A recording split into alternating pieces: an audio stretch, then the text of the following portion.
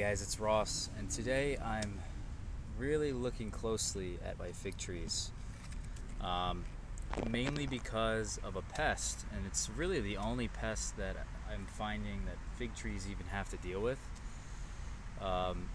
Maybe you get some SWD or some fruit flies that attack the fruits, but for the plant itself, there isn't really much that harms it. And this year and last year, and more so this year, I've been finding that scale has really become a problem for some of my fig trees.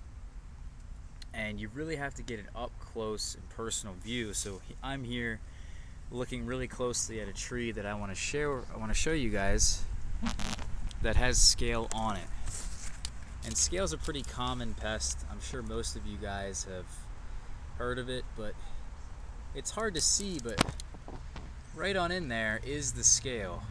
And you can see there was an ant that just went down. And there's ants really all over this tree. Because the ants, you can see there's even an ant hole in my pot. And, the ants really love the nectar that the scale produces. It's like a honeydew. And that honeydew that they secrete, the ants go after that. So it's really easy in a way to tell if your tree is being infected by scale. They really love to hide in places where you can't normally see them. You can obviously spray. We can do a little bit of spraying with some neem. Alcohol. We can wipe the branches themselves with some alcohol. But I find that the best way to do this, to remove these guys, is actually just to knock them off. And the best thing I've found to use is this toothpick, because it really does get into these really tight spaces here very easily, and you can just kind of pick away at this. It doesn't damage the wood, and there's the scale right there.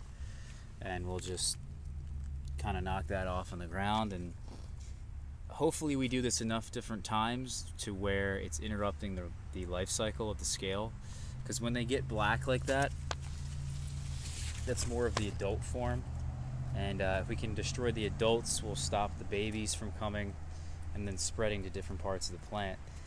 I've even had some trees this year. The reason I'm telling you this is because some of my trees really haven't grown all that much this year.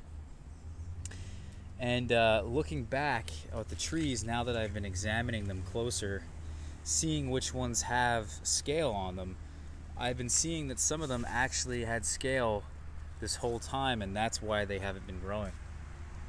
I had thought that it may have a lot to do with the fact that I up-potted a lot of my trees this year into larger containers, and by up-potting them, they don't have access to as much heat as they normally would. And with less heat, the metabolism slows down and they don't grow as fast. So that's what I thought was happening, but it's very obvious that some of my trees definitely have scale, and some of them have quite a bit of it for the size of the tree. And it's a bit upsetting because I've been losing a lot of growth, I feel like, because of this. But they really, really love to hide in these little spaces. Where I put the air layers on, they really love to hide in here. There's all kinds of scale running around in here. If you guys can kind of see the ants, there's some sap right there, but all in there is tons of scale. And it's really stopping my air layer. It stopped a lot of fruits from forming this year on this tree. It's a bit upsetting, but hopefully this year we can, I'm going to go over these plants a couple times throughout the rest of this next month of September. Try to eliminate the problem completely, or so much so that this doesn't become a thing next year. And from then on, I'll just be aware that this could be a thing and possibly a detriment to my plants. You may not have this problem, guys, because if you don't have many plants and you don't have them very close together, it's less hiding spots. I also find that when you stake them up, they love to hide in the places here in between the stake and the wood. They also love to hide in these places that you had just grafted and then wrap that up with the tree tube. Any little spot they can find themselves in that's protecting them, that's where they will go.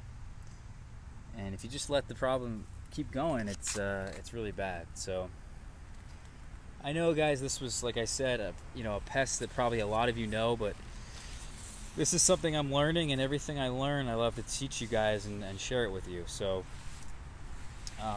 yeah, that's why I made this video on scale involving fig trees. So yeah, I'll talk to you all later. Take care.